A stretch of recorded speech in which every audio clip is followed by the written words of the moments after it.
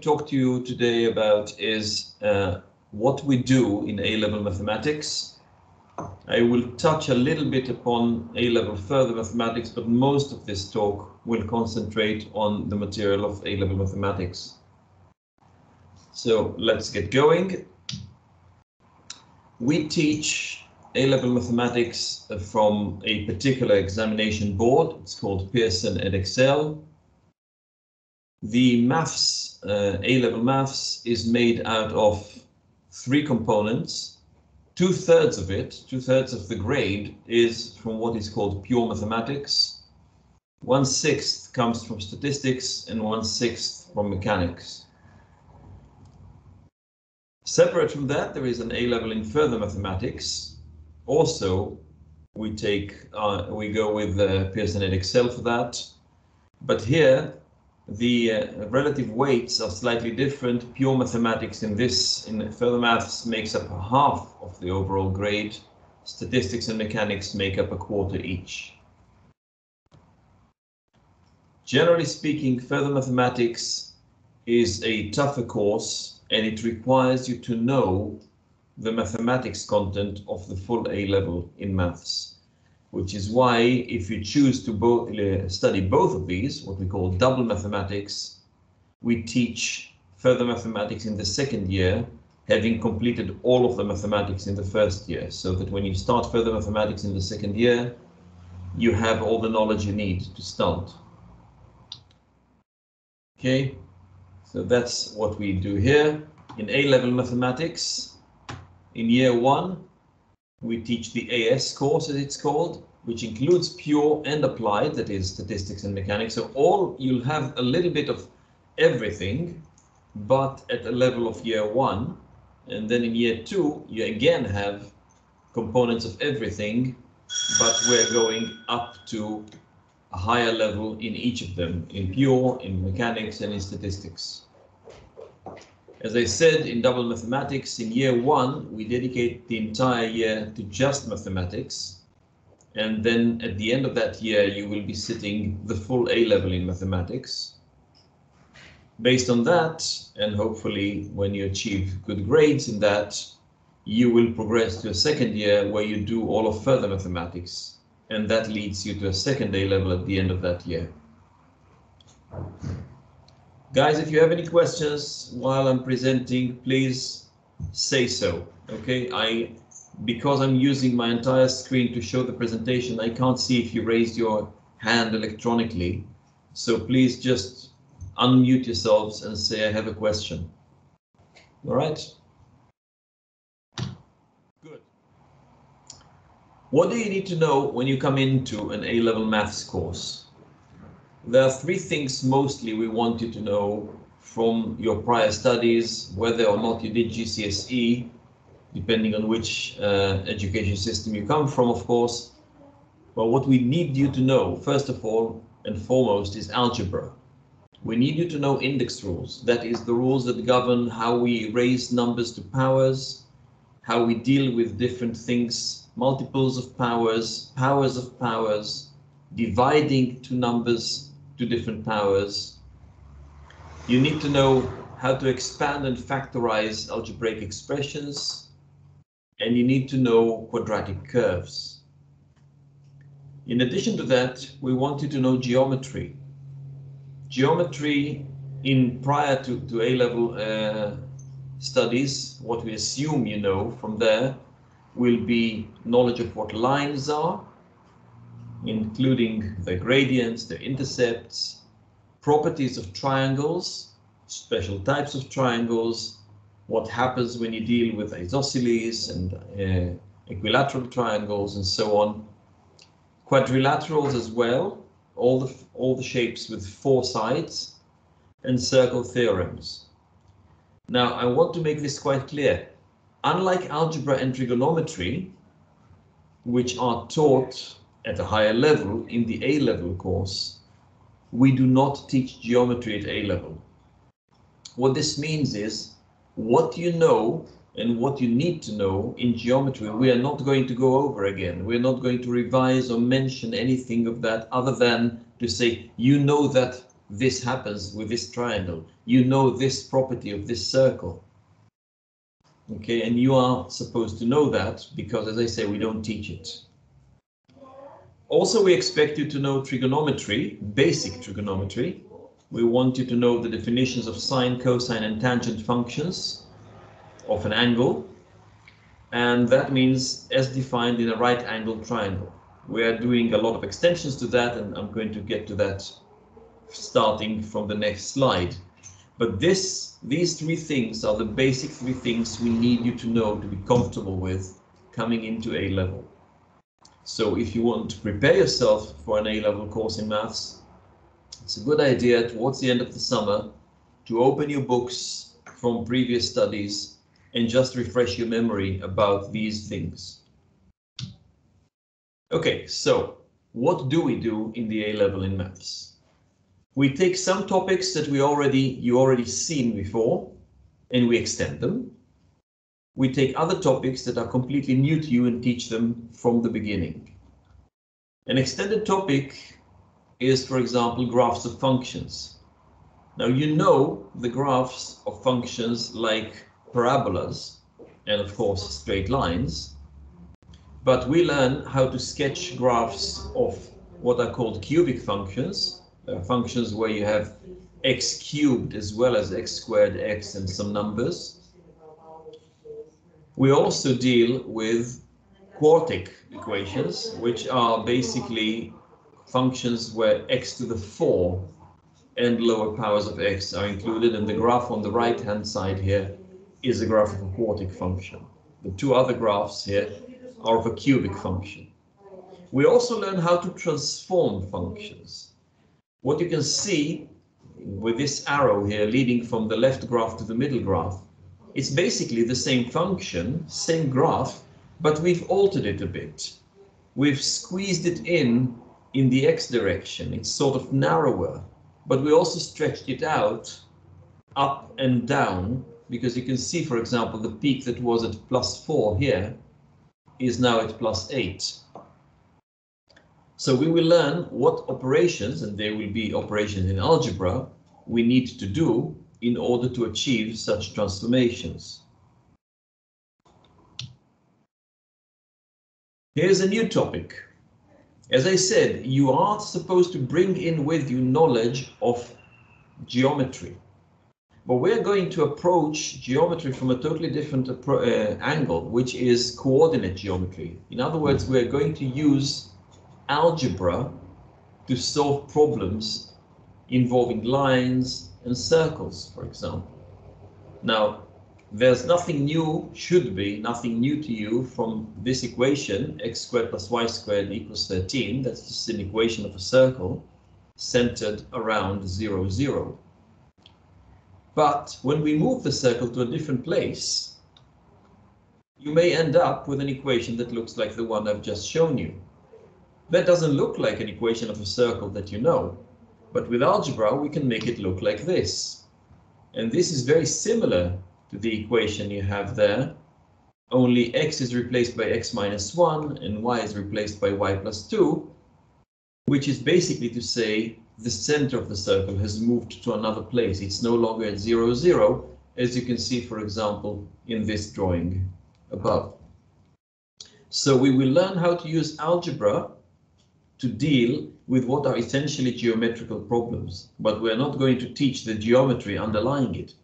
So, for example, you will need to know that when we have a line like this blue line here, that is tangent to the circle, that is, touches it in only one place, one point, the radius from the center of the circle to that point where the line touches it meets that line at 90 degrees. That's a property that you need to know from before your A-level studies. We're going to assume you know it, and we're going to make use of it. You've encountered vectors, I hope, in your previous studies. We're going to extend this topic. We're going to learn how to add and subtract them, multiply them by constants, and calculate their length and direction. But we are also going to learn how to solve what are called modeling questions with vectors. And what I mean by that, modeling is generally something that goes through a lot of topics in mathematics in A-level.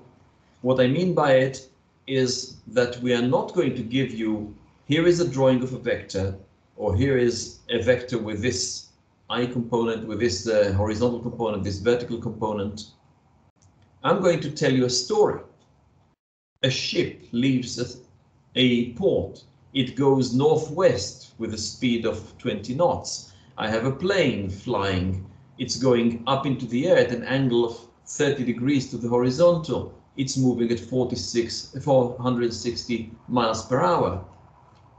And then I'm going to ask you something about where the plane or the ship will be at a particular point in time.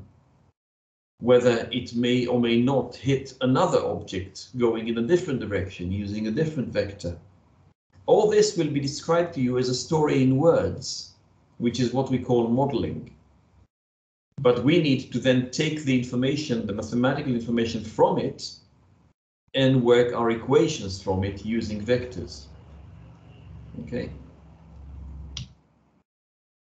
Another new topic is called radians. Radians are a new way for you for measuring angles. We are no longer going to just measure angles in degrees. We're going to measure them in what are called radians.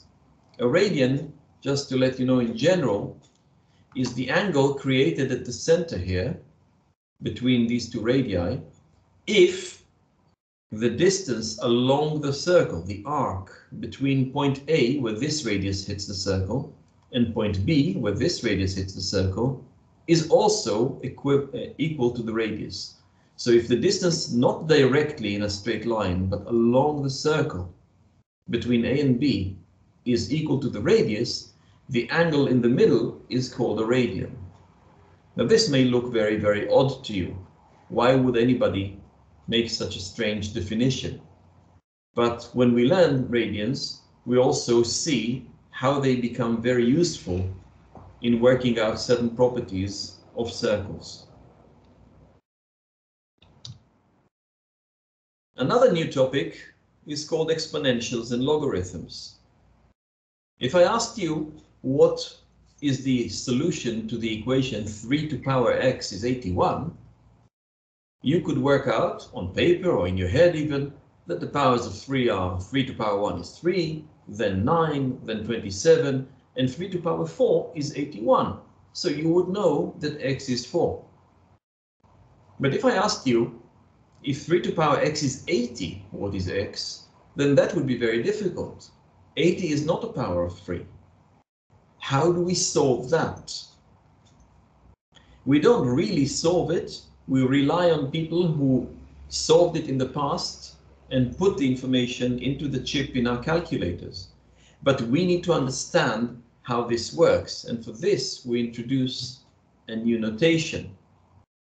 This new notation is what is written here at the bottom of the screen, which says the logarithm base 3 of 80 is x. This has exactly the same meaning, if you follow the arrows here, as 3, the base, to power x equals 80, which is what is written above. Now, you would say, quite reasonably, that just writing something in a different way doesn't help me solve it. And that is true. But this notation, this logarithmic notation, will lead us to a whole new set of rules of how to deal with logs of different functions. And these will become very, very useful in other contexts. So this is something we learn for the sake of building on top of it.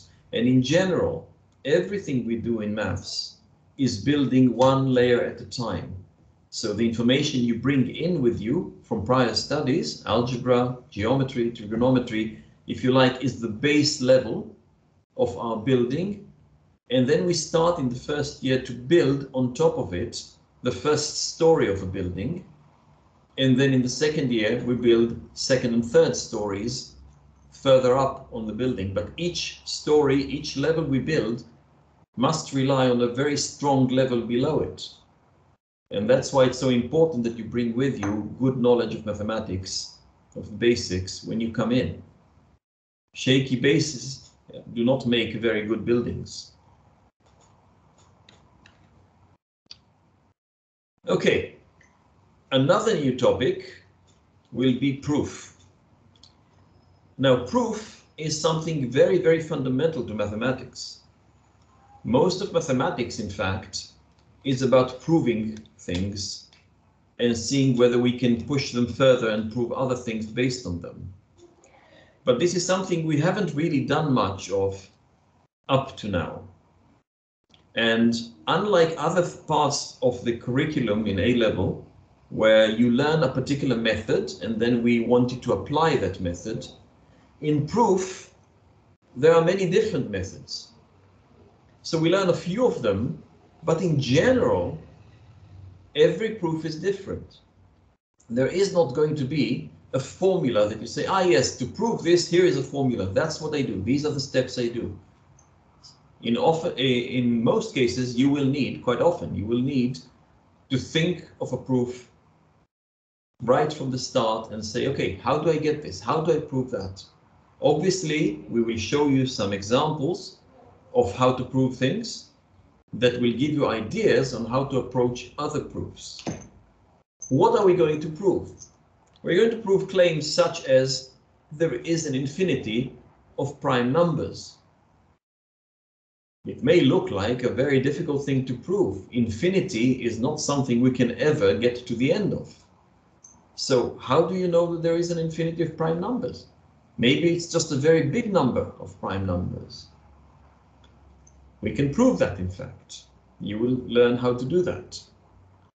We can also prove that it is not true that all prime numbers are odd. But this is a much easier proof. This is a proof where it's enough to find one number that is prime and isn't odd, and then we proved not all prime numbers are odd. This is called proof by counterexample. You just bring one example and say, okay, the claim is not correct. Okay. We also will learn how to prove that the product of any three consecutive positive integer numbers is divisible by 3. So numbers like 5, 6, and 7, or 102, 103, and 104. If you multiply those three together, any three that come right after each other, the product of those three is divisible by 3. But again, we need to prove it for any three consecutive positive numbers. We can't just say, oh, it works for 5, 6, and 7, and it works for 3, 4, and 5, therefore it is correct. We have to prove it for everything. And that's why we need to find a general proof, not one that relies on particular examples. And finally, we will learn that root 2 is an irrational number. A rational number is any number that we can write as a fraction, like 7 over 8 or 2 over 17. The square root of 2 cannot be written as a simple fraction, and we can show that. And that's why it's called an irrational number. So all of these will require different ideas, different techniques, different approaches to prove. Some of them, like I said, like proving that not all prime numbers are odd, are going to be fairly easy. You just go through a few examples, you find one example that really doesn't work with the claim, and you say, therefore, the claim is incorrect. Some of them will be similar to things you've done in class, to the point that you will be able to say, ah, yes, all I need to do is take what I did in class and change a few things, and I've got myself the new proof. And some of them will require a little bit more thinking. Okay. Proof does not take up a lot of what we do in A-level mathematics.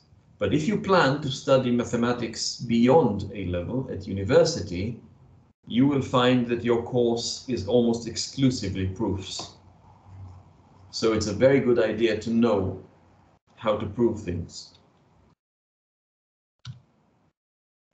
Another extended topic is trigonometry. As I said before, you need to know the basic properties of trigonometric functions defined in a right angle triangle, sine, cosine, and tangent.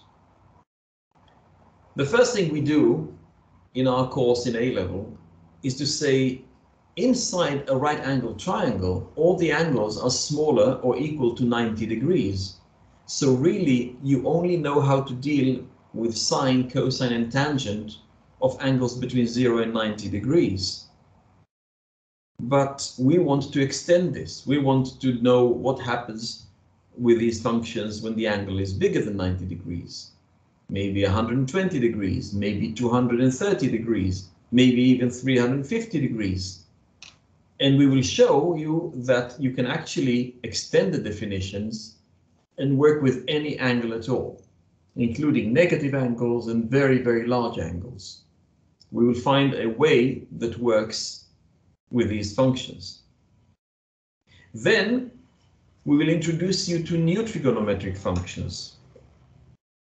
Two of them are mentioned at the bottom of this page. Secant is 1 over cosine, cosecant is 1 over sine. We will learn how to manipulate these functions. We will learn that some of them have very interesting connections between them. And we will use all of this information to solve equations. Equations such as 3 times sine of 4 theta plus 25 degrees equals 2. We will learn how to prove this identity. If you look carefully, there are 3 lines here, not 2. It's not an equal sign, it's an identity sign. What it means is that when I take an angle, any angle theta, and I take the sine of it and square it, and to this I add the square of the cosine of the same angle, I will get 1. Doesn't matter what the angle is. That's why it is identity. No matter what the angle is, this is always 1. We will learn this, we will actually prove this, and we will learn how to use this to solve other equations. And then using some of our new functions, like the secant here, we will solve equations like this. And you note here, not just that we're using secant and not just that it is squared, but the angle inside it is 2 theta, whereas the angle inside the tangent is theta. It's not even the same angle between the two functions. And yet we will learn how to deal with such equations.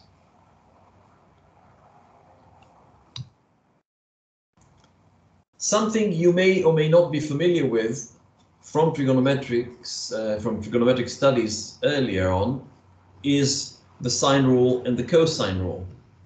We will teach those rules. Not everybody learns them prior to coming to A-level, so they are part of the A-level curriculum as well. But again, unlike previous cases where you applied them to really simple triangles, we will learn to apply them in very different situations, which require more thinking, problems that are more difficult to solve. We will also learn how to use the sine function as part of calculating an area of a triangle. You need to know, of course, that you can calculate the area of triangles by multiplying half times the base times the height, but this will be a new formula with which we can we can calculate the area of a triangle even if we don't know the height from the base. As I mentioned before, modeling is a very important concept, and we are going to use modeling also in trigonometry. So here's a problem. The height of water in a harbor T hours after midnight on January 1st is given by this function. This looks like a really scary function, but in fact, if you look at it carefully, the height h is simply the number 5 plus 3 times the sine of some angle. The angle is complicated, true. It involves t, the time. So obviously as t changes, the angle will change and sine will change. Okay, but we will learn how to deal with these functions. And now we want to know at what time will the water level be above 7 meters. So we need to think water level. Water level is h, right? So I want h bigger than 7. So what do I really want to solve? I want to solve when does this expression, 5 plus 3 times the sine of this angle, when is this bigger than 7? So I need to solve an inequality. Right. That gives me a mathematical context, and now, using my knowledge of how to solve trigonometric equations, I will be able to solve the inequality. But this is a simple demonstration of how the description of a problem is given to you in words, and you need to use mathematics, the mathematics in it, draw it out, and write the equations or inequalities that you need in order to solve the problem.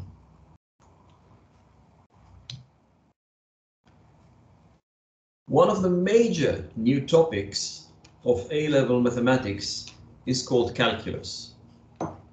Calculus is a collective name that includes two things. One is differentiation, the other one is integration.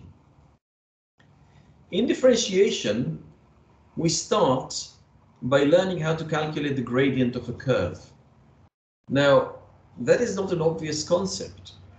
When you have a straight line, like the blue line here in this graph, the upper graph, you know that there always is the same gradient. The line is always going with the same gradient. And the gradient basically tells you how much you will change y with every step in x. If I increase x by 1, by how much will y go up or down? That is my gradient. But a curve quite clearly doesn't stay the same. That's why it is a curve and not a straight line. So what is the meaning of the gradient of a curve? To understand this, we will draw a line, not like this blue line, but slightly to the right of it, a line that only touches the curve at one point. The gradient of that line at that point will be the gradient of the curve at that point. But clearly, if I have a line that touches the curve here, it will have one gradient. And if it touches the curve here at 0, 0, it will have to be horizontal. It's a totally different line. And any line in between the two at different points will again be different from those two. So what it means is that the curve has a gradient that keeps changing all the time. How to calculate those gradients without working out this time after time with different points is what we call differentiation. Okay? The differentiation basically tells you what the gradient will be at any point on the curve. And that allows you to tell how fast or slow will y change with x, what we call the rate of change of the function at different points. What do we use differentiation for? Of course, we're going to use it for modeling. Imagine the following problem.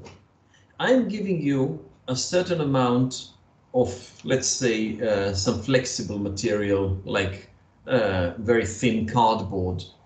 And I'm asking you, or paper, and I'm asking you to create from it a box. The box needs to be made of a cylinder, like here. And on top of the cylinder, we have a hemisphere, half of a sphere. Okay, with the same radius as the base of the cylinder. But you only have the amount of paper I gave you. So what you can do, of course, is make it thin and tall, or you can perhaps use the same amount of paper to make it shorter but wider. My question to you is, with the same amount of paper, what is the cylinder, what is the shape, the box you can make that has the biggest volume, that can take the biggest amount of matter inside it? Now that's not an easy problem to solve. Okay. For this, we will see that we can define the volume as a function of the radius, of the base, and of the height of the cylinder, using the fact that we only have a certain amount of paper to play with. We will then say, okay, but the height and the radius are not completely free for us to choose. If I make it taller, the radius will have to shrink because I don't have enough paper to make it bigger. So the height and the radius will depend on each other, and that dependence will simplify our function for the volume, which we will then use a differentiation for to find where that function has its maximum or minimum value. Okay, this may sound very, very abstract to you right now, It's not surprising if it is, but this tells you, just gives you an idea of the power that modeling with differentiation can have. Okay, this is the kind of problems you will be solving quite easily once you've learned this material. More generally, we need to learn how to differentiate different functions. So we learn, for example, trigonometric functions, exponentials, logarithmic functions. We learn how to differentiate these functions. That notation d divided by dx is actually called d2 dx. It's not a division. This is not a fraction. This is just the way we write differentiation of the function inside the brackets. So the differentiation of sine x actually turns out to be cosine of x. And we will show that. You will learn how to do this, what is called from first principles, how to use the basic proof to show that. We will learn that if we have e is a very special number, a bit like pi, and e is raised to power kx, where k is some number and x is a variable, and we differentiate it with respect to x, what we get is almost exactly the same thing, but we have another k, the same k, multiplying it on the outside. So if we had e to power 3x, its derivative, as we call it, differentiating it, will give us 3 times e to the 3x. And again, we will learn why that is. Then we will learn some rules of differentiation, rules that allow us to combine different functions in different ways. What happens when we have two functions multiplying each other? How do we differentiate that? How do we differentiate one function divided by another function, or even one function to the power of another function, like we have here, function of a function? This looks horrible, but you will learn how to do even this complicated thing and how to differentiate it. As I mentioned earlier, we have two aspects in calculus. The other one is integration. Integration, initially we introduce it as the opposite operation to differentiation. So if differentiation of one function gave you a second function, integration of the second function will take you back to the first function, more or less. We will learn exactly where it's not quite exact. Okay, so we will learn how to integrate various functions, and using a variety of techniques, we will extend it to very, very complicated functions. For example, we will learn how to work out the area enclosed by a curve and a line, or by two curves. Okay, so if, for example, you look at the graph on the right here, and I want to know what's the area between the curve and the x-axis, this area here, integration techniques will allow you to calculate this area exactly. Okay, we do it by, if you look at what is happening on the left graph, by thinking of very thin slices from the curve down to the x-axis and adding them together, but making the slices so thin that they're actually zero width. So they become not just approximate to the curve, they become exactly the area under the curve. But all this we learn in practice how to do when we learn to deal with integration. We also learn how to deal with parametric curves, which are curves described not by y equals some function of x, but both x and y are described by another parameter, as we call it, another variable. So think for a minute of somebody leaving his house and walking along a curve. At time t, the position of this person along the curve is given by his x coordinate is t squared plus t, and his y coordinate is root of t minus 3. It doesn't really tell us how y is related to x. But if I want to know where I am, what the curve looks like, all I need to do is take t from 0 and start increasing it and see what is the xy value for this t. What is the xy value for that t? And that will give me the curve. We can work out, therefore, where this person will be at any time and find the direction in which this person is heading at any time. And using differentiation, we can even work out how fast the man is going at any time. Okay, slightly more theoretical, again, is the topic of functions. We use the word function very freely. If I asked you what a function was, you'd probably be able to give me lots and lots of examples. But it would be difficult for you, I think, to give me an exact definition of what a function is. So we define functions properly, and we think about how they work. They take numbers from certain group of numbers, which are called the domain, and they give results in what is called the range. We also discover what condition we require for a function to have an inverse function. That is a function that does exactly the opposite. Not takes you from x to y, but back from that y to the original x. We learn how to compose, sorry about that.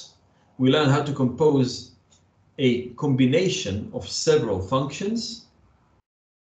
And we introduce the inverse trigonometric functions. Those that take us not from x to y equaling sine of x, but the other way around.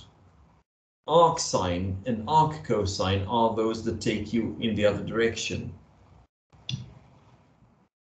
Finally, the last topic on pure mathematics is sequences and series. Again, you are familiar generally with the concept of a sequence of numbers with a rule that tells you how to go from one number to the next. Okay, but we learn this much more deeply, specifically with arithmetic and geometric sequences, where we add a constant or multiply by a constant. But then again, we apply them not just to pure mathematical problems, but also to modeling problems. For example, if I borrow £10,000 and pay annual interest of 5%, but pay back £1,000 at the end of each year, in how many years will I clear the debt completely? Not easy. Every year I pay back 1,000, but my debt increases because I pay interest. So the interplay between what I have to pay more and what I've already paid and pay again at the end of each year is what will decide how many years it takes me to clear the debt. And we will learn how to do that. So what we've seen so far in quite a long time is pure mathematics. And as I told you, pure mathematics is 2/3 of your whole A level. So that takes up the majority of our time. But there are two other aspects. The first of them is statistics. In statistics, which again is something you know a little bit about from previous studies, we learn some new things and some things that you've already touched on before, but extend them. We learn sampling methods. If we want to take a sample of people and ask them a question, because we simply don't have the time and money to go and ask everybody in the world the same question, then exactly how do we choose these people? I want to ask 100 people, but I want the answer to be relevant to pretty much everybody else. How do I know that those 100 people really represent the population? So we will learn how to take what are called sampling methods, and we will learn the advantages and disadvantages of each one. Once we've collected the data, we've asked them questions, we got information, we will learn how to deal with data, to handle data. We have numbers, for example, we collect people's heights or weights, or their grades in a particular exam. And we want to know, where's the middle of the data set? What is sort of a representative number for the whole data set? And how much of the data are spread out around the middle? Is the average height of a group of people 1.80 meters? Fine, but are they all around 1.80 meters? Close to it, or are they some of them 1.50 meters and some of them 2.10 meters? We need to know that. That will give us a measure of the spread of the data around me.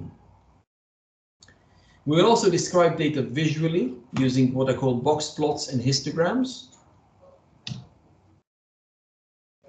And then we will look at what are called correlation and regression, where we have more than one thing. For example, the height and the weight of people, or as the example in the graph shows, the score in a physics test and in a mathematics test. And we want to know, is there a link between the two? Should we think of a link between the two? Do they look like they go together? More specifically, we will be looking at straight line links. We're not looking for this graph of points to describe something like a curve. We will be asking whether they are linearly correlated, these two variables. And if they are properly correlated linearly, what is the best line that we can draw through the data, that is called regression, to describe that link?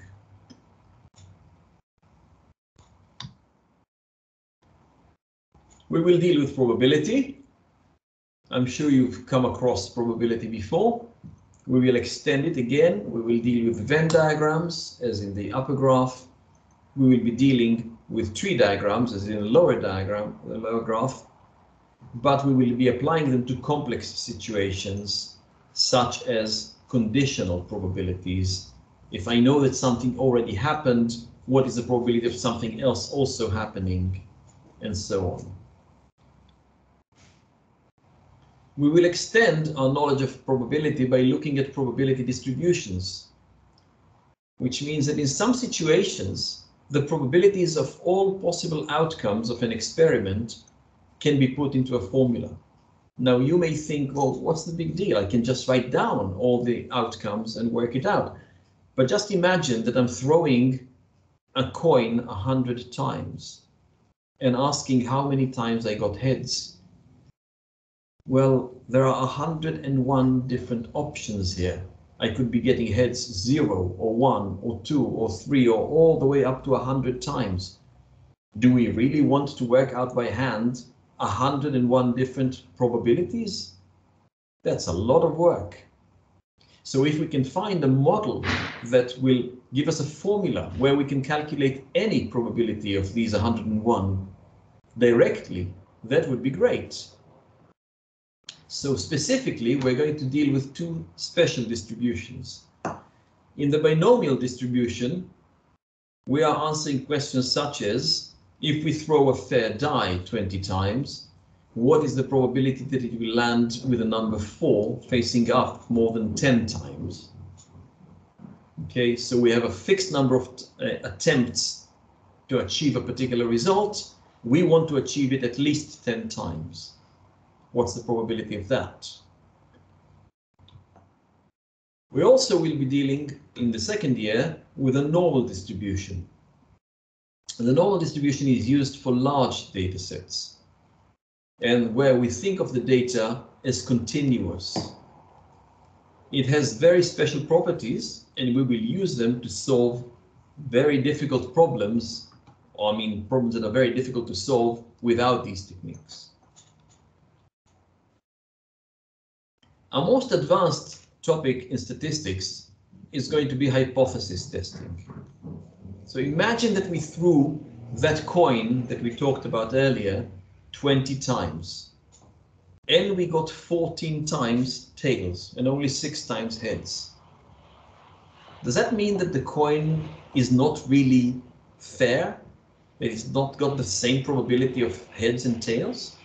Or do we say, well, you know what, 14, that's possible. That could happen, even with a perfectly fair coin. And if I think that's okay, then what about 15? What about 16? At what point do I draw the line and say, you know what, I think there's something wrong with this coin. It lands on one side far too many times. What we will see is that there is no clear answer to this question. The answer will depend on how certain we want to be, what is called our significance level. And this will say, okay, actually, I want to be this much certain, and therefore I need it to be no more than 16 times heads or tails in order for me to say the coin is okay. It's just, happened by chance. This is called hypothesis testing.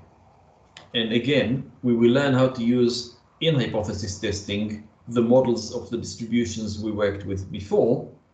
So we build on them the ability to test hypotheses.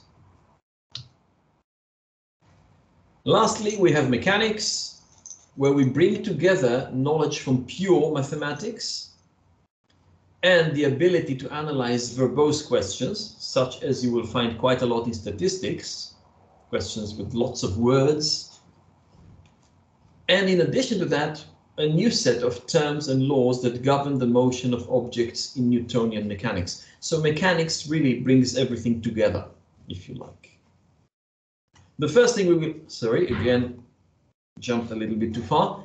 The first thing we will deal with is kinematics, which is the study of how objects move. We will be looking at objects that move with constant acceleration, and we will have several equations that describe how they move, in what is the speed over time, where they are, or the position over time. Then we will extend it to variable acceleration, acceleration that changes itself over time. And we will see that in order to solve this type of problem, we will need to use differentiation and integration. So we will be using those topics from pure.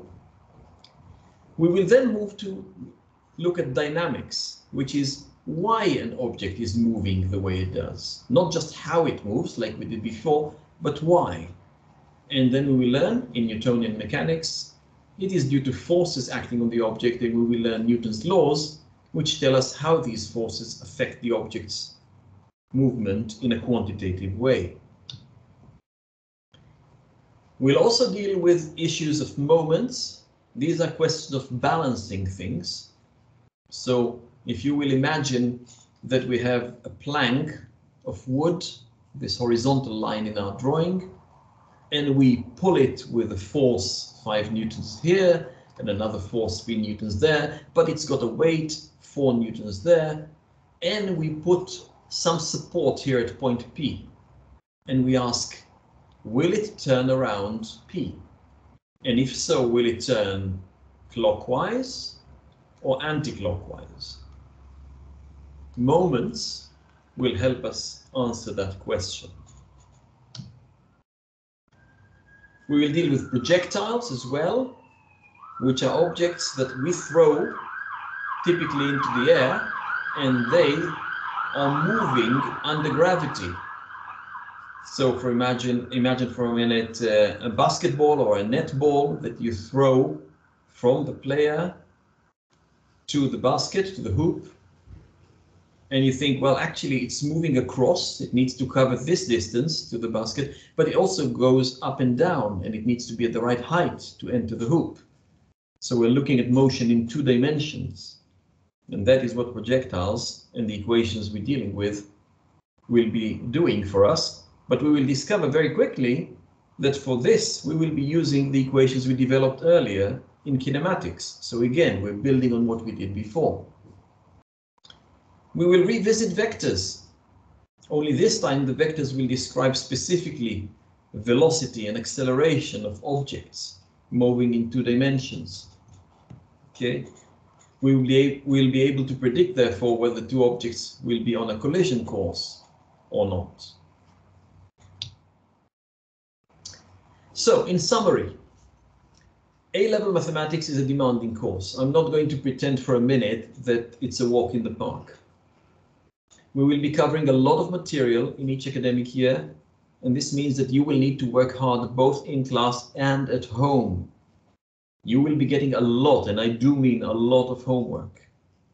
The amount of time you spend at home doing the homework and revising the material will be more or less the same amount of time you spend in class. And you need to take this into account. If what you heard so far interests you and you're willing to put in the required effort, we will be very, very pleased to see you taking A-level maths with us from September. And if you have any questions, I'm happy to answer them now.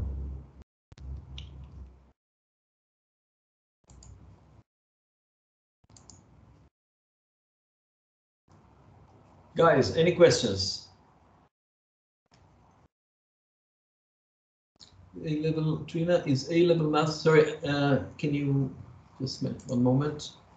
I'll see if I can see it on the chat. Yes, is A-level maths required for those wishing to pursue medicine?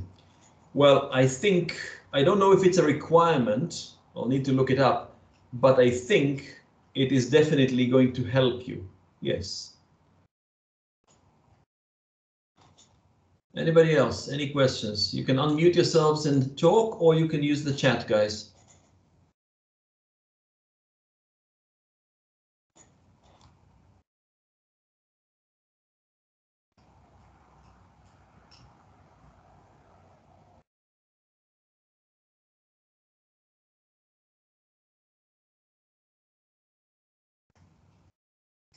No? Okay, guys, then thank you very much for attending, and I very much hope that you learned quite a bit about what A-level maths is and that it actually interests you, and you will join us in September. Thank you very much, guys. Thank you. Goodbye. Thank you. Bye-bye. Thank you very much. Thanks.